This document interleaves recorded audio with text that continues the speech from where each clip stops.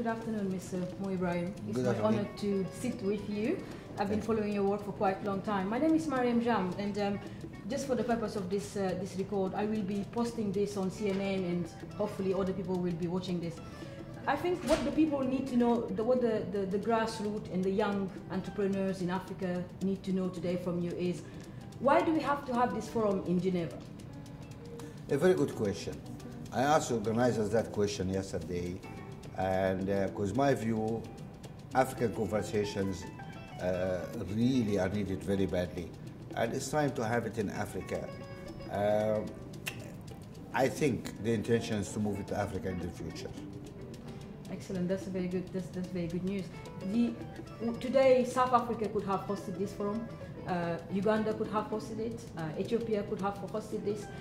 We have the infrastructures right now across the continent. So, what do you have to say to the young CEOs out there who can't attend this event, for example? You know, we are seeing a lot of young African entrepreneurs who are setting up their companies. So, what do you say to those people? What are the hopes for those young African CEOs? Africa is moving forward. There's no question about that. We are moving forward in the area of governance, in the area of rule of law, in the area of education, in the area of health. We are moving forward.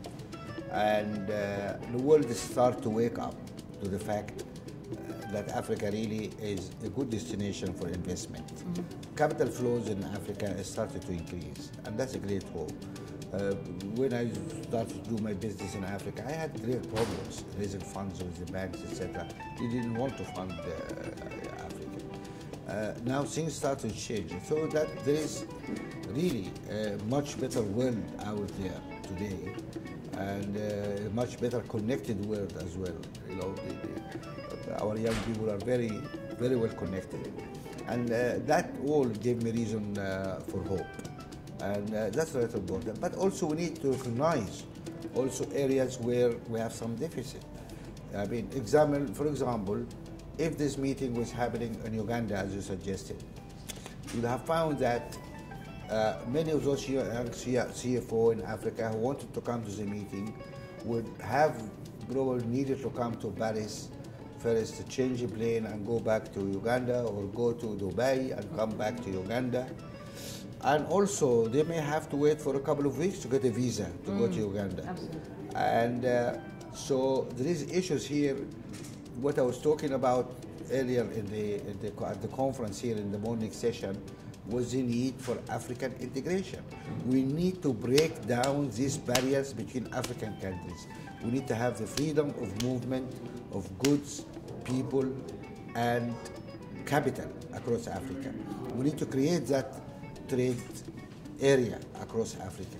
That's essential, because otherwise you talk about Africa, but what is Africa?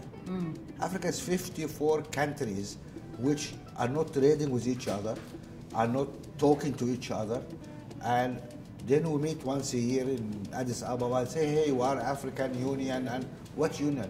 Where is the union in the African Union? We call it the African Union? What union? So we have all these commissions and, you know, for economic integration, the communities, etc. But the work is very slow. Where is the political will? We need to generate the political will to really move forward. Look at those Europeans. Why they created the European market? Why they made it into the European Union? There is certain benefit for them of doing that. Those are smart people, they're not stupid. Okay? So why aren't we doing the same?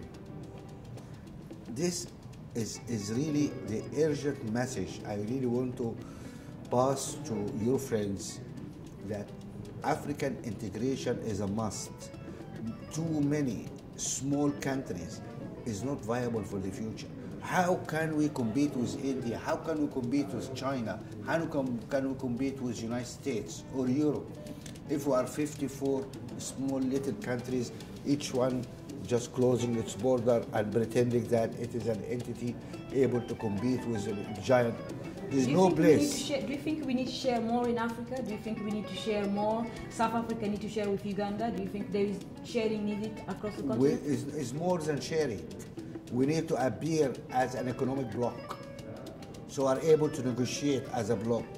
our companies to be free to work across borders. We are able to move goods around. You know, today there is surplus food here, there is famine here. Why? Because you cannot move goods from here to here. Do you know that the cost of moving goods from China to West Africa is higher than moving goods from East Africa to West Africa? That's not acceptable. If China was 54 countries, where China would have been today? Achieving integration means the freedom of movement of goods, people, and capital across African borders. If you are European or American now visiting Africa, you don't need visas for most African countries. If you need a visa, it can be done in 24 hours. Now, if you are African, carrying an African passport, trying to visit your brothers and sisters in the other countries in Africa, that is a tough call. And that is not right. Goods does not move between countries without stopping at borders, filling endless form, spending 2 or 3 nights at the border.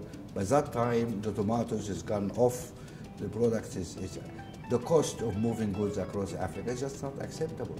We must have this regional integration to enable really scale.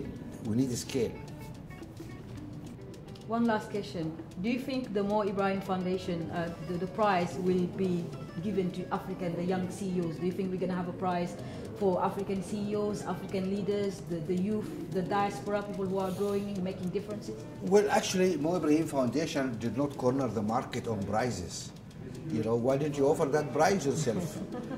You know, I mean, we saw that the head of the fish, you know, where things happen. Either the road starts or things prosper. And we are targeting the head of the fish because that's where we really need bold decision making. Of course, there's room to offer prizes for everybody. I mean, for, you know, best athletes, for the best parliamentarians, for the best CEOs, etc. Also, I think the best CEOs are usually rewarded very well by their shareholders. I tell you, my CEOs were extremely well rewarded. They are not waiting for our rewards. Thank you. You're welcome. Thank you.